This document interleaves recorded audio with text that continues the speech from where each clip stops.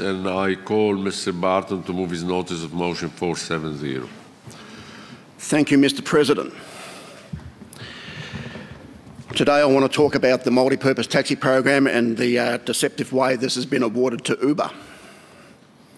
The multi-purpose taxi program supports the transport needs for people with severe and permanent disabilities by offering subsidised passenger vehicle fares to eligible members. The total cost of the scheme is in excess of $70 million annually across approximately 5 million trips. The multi-purpose taxi program subsidy covers 50% of the cost of trips up to the value of $60 per trip and a cap of $2,180 per eligible participant in each financial year. The decision to allow Uber to service work under the multi-purpose taxi program scheme puts the rights, the welfare, security of our most vulnerable citizens in jeopardy for at least the following reasons. The decision to allow Uber to carry multi-purpose taxi work comes from a trial which was conducted in Geelong during the height of the pandemic, lockdown from 22nd of March 2020 to 31st of May 2020, which covered service of only 170 trips. We're talking about 17 people who did 10 trips over nearly 3 months. In the same period, Geelong taxis serviced thousands. During the period of the trial, more than 90% of the registered commercial passenger vehicles were parked and the number of passenger trips were markedly reduced, obviously. Although the trial was hailed as a success by Uber, it is questionable how the data was collected and under these extreme and atypical circumstances could in any way reflect the normal operating conditions, particularly with such a small sample size. And we must also note that Uber paid for this trial. The trial simply lacks integrity, casting significant doubt over the merit of the conclusions. It's drawn and raises questions whether proper due diligence and risk assessments were conducted. Other than to say the trial was a success, the Commercial Passenger Vehicles Victoria have not shared any supporting details on the reports about outcomes or findings. It is imperative that the trial results are released along with the associated risk and financial impact assessments for industry-wide considerations.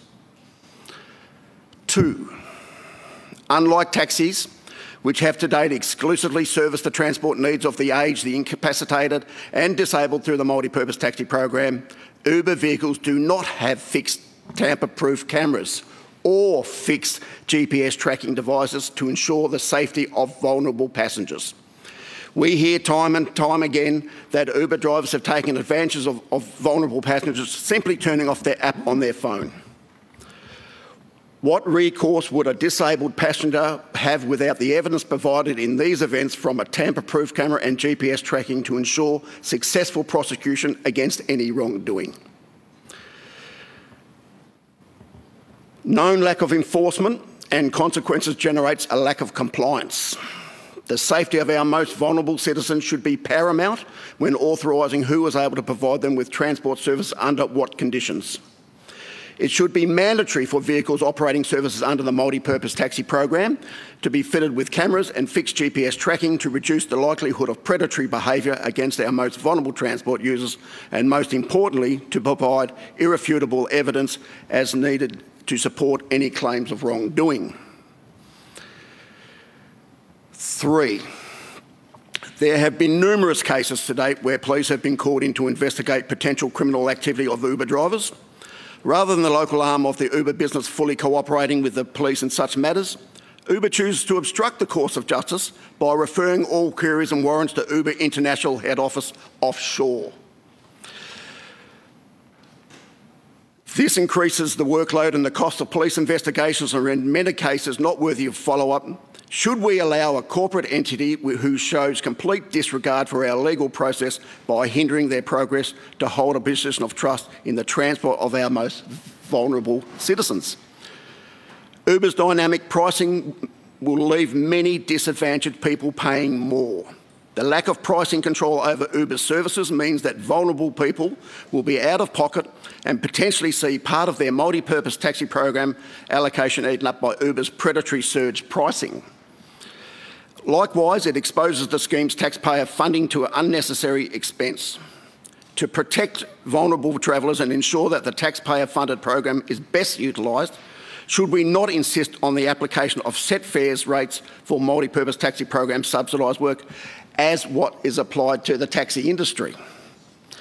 It is well known and is reported in September 2019, a current affair, that Uber uses underhanded tactics to dupe customers into thinking that an Uber ride is cheaper than a taxi. A current affair outed Uber for quoting comparative taxi fares at amounts far higher than they would normally be outside of the Uber app.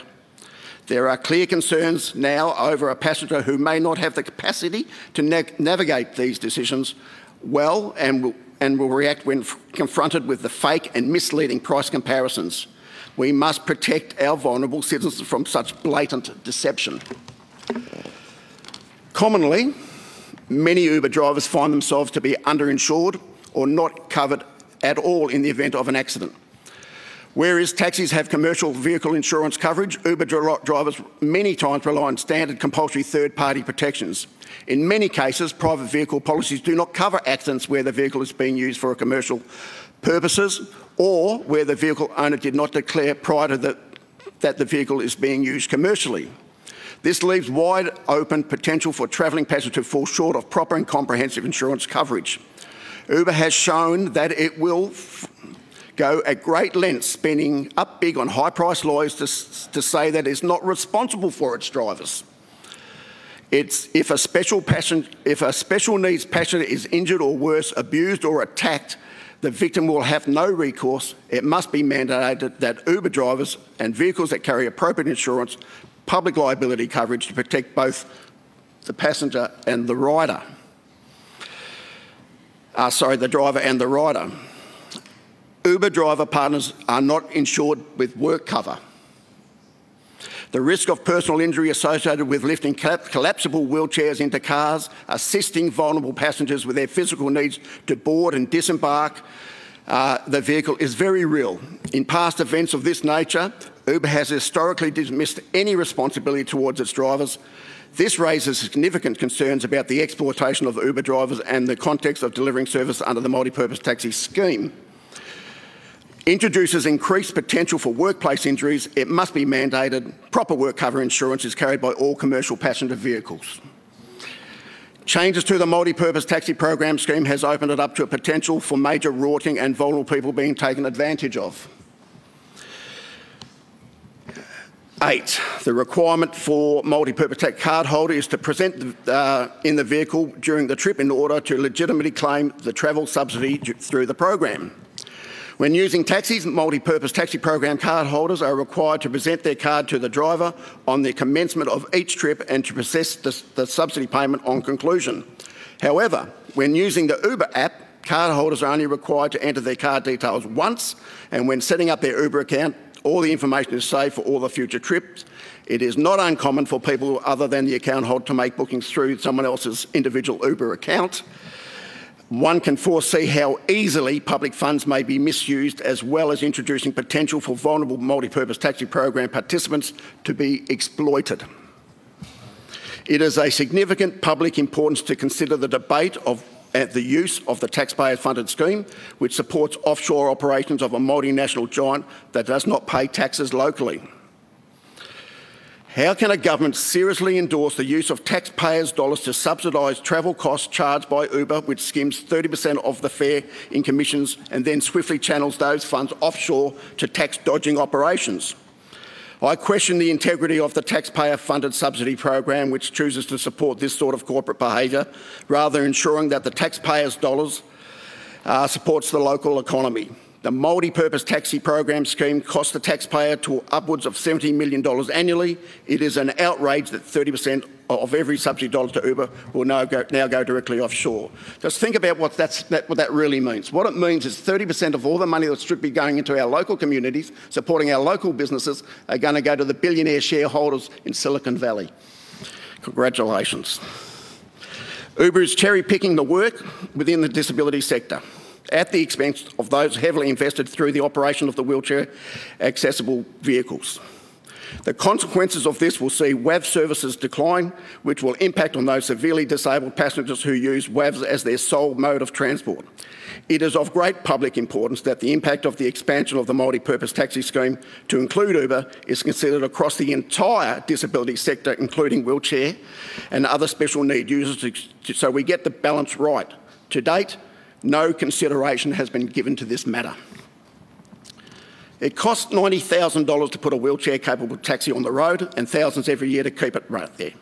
It is a specialist area requiring detailed driver training and ongoing compliance costs that Uber means that for many operators this investment will no longer be viable, forcing them off the road and leaving wheelchair users on the curb. In many country areas this also means wiping out the regulated taxi service, leaving communities stranded.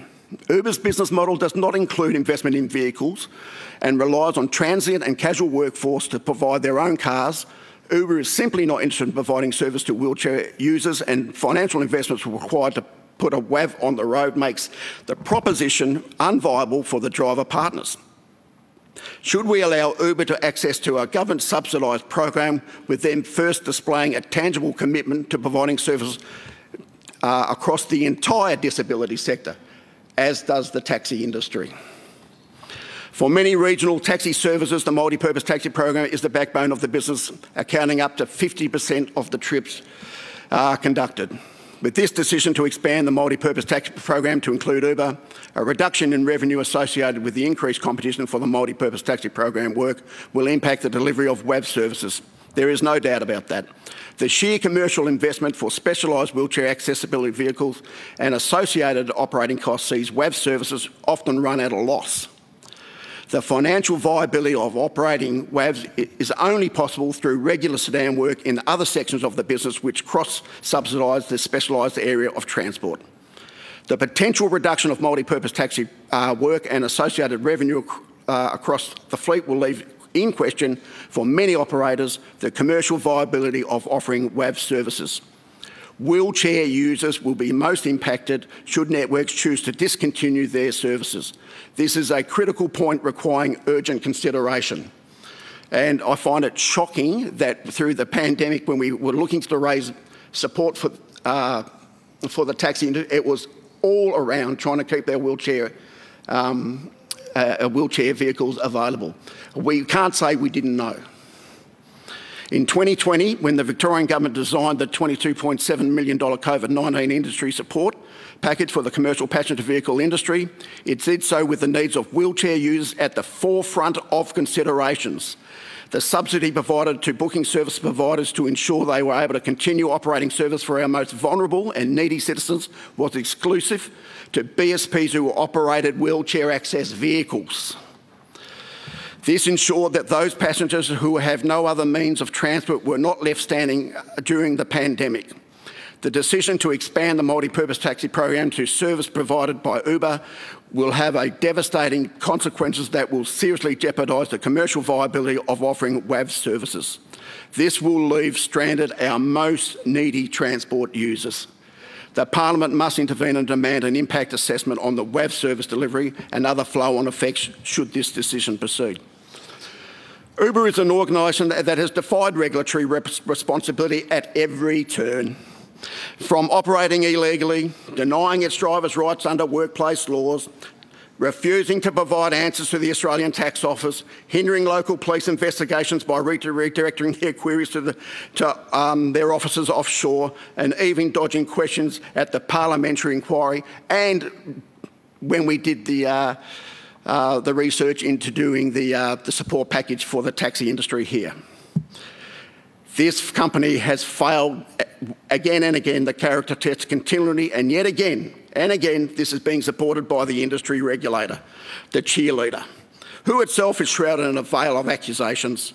Both organisations are before the courts facing serious allegations which, if proven, seriously raises the issues of appropriateness of the decision to expand the multi-purpose taxi program to include Uber services. Under the CPVV's own rules and regulation, Uber may not comply with the requirement of a fit and proper entity.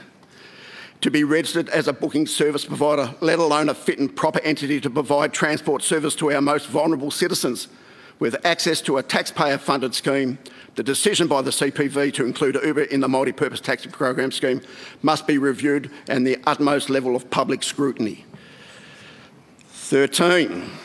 Uber is currently before the Supreme Court in 2 separate cases where it is alleged that prior to legislation passed in 2017, which introduced a low-cost CPV licence, they conspired with others, that is their driver partners, against the incumbent taxi and hire car industry to cause harm. This allowed Uber to penetrate the market unlawfully and gain a significant unfair advantage over others in the industry. These cases is brought by the taxi and hire car operators and ex-licence owners in Victoria, Western Australia, Queensland, New South Wales through a class action represented by Maurice Blackburn. The other thing being brought by the taxi industry is GoCatch through Cause Chambers Westgarth, who are claiming harm to their business on the impact of the commercial viability through its operation at the time of Uber's services outside the existing legislative and regulatory requirements. It is a questionable decision to allow Uber access to publicly funded subsidy programs when they have the history of complete disregard of the law. The CPVV is itself being scrutinised to determine whether there may be evidence to bring a case against it for misfeasance in public office. The Victorian taxi families represented by Cause Chambers Westgarth have fought for 3.5 years in the Supreme Court to obtain discovery documents that may support this claim. Victorian taxi families were successful in the initial case against the CPVV, demanding relevant documents, and further successful in broadening their claims following an appeal by the CPVV, which was lost. The appeal ruling has recently handed down and instructed the CPVV to hand over the required documents as requested, and 80% of the costs being awarded to Victorian taxi families for their legal costs. Should there be found significant evidence, a case may be brought against the regulator for misfeasance in public office, which may claim that the regulator was reckless and indifferent to the harm that they may have caused to the incumbent industry by failing to uphold its statutory obligation to enforce legislation and regulations against Uber at the time of its unlawful operations. This may amount to an abuse of public trust and would bring into question the decision to allow Uber to provide services under the multi-purpose taxi scheme without proper risk and financial impact assessment of the associated and broader consequences for the industry and disability services. I have 3 minutes. And I just want to say a little bit about the trial itself. The trial was done down in Geelong. They probably picked the worst area in Victoria because Geelong has one of the best taxi services in Victoria.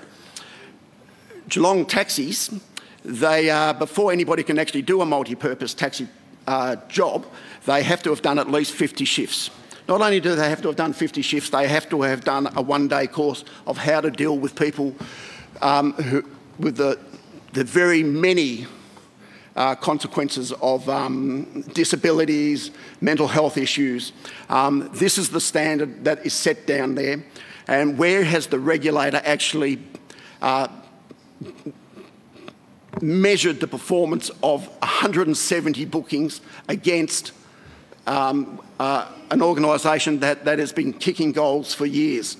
There has been no comparison. This is a reward for Uber. This is merely, they're not interested in doing wheelchair work. What they're interested in doing is getting propped up, and the regulator has done their best to do them that favour. This is a disgraceful decision. This questions the safety of the services. The argument that some sections have put up that the taxi industry hasn't been able to service the demand, then I say prove it. I say prove it. We've had thousands of cars sitting around looking for jobs. Those people want to make those claims. Let's see the data that backs that up, because it ain't there. And I just want to say this one more time. 30% of the money which is supposed to be going back into our local communities supporting small business is going to end up in Silicon Valley. That is something we should think very hard about. This contradicts the government's stated position about protecting workers in the gig economy. They're rewarding the worst behaved gig economy company on the planet. Uber is a Trojan horse to bring the gig economy in. And I say no. I think I'll leave it at that, Mr. President. Thank you.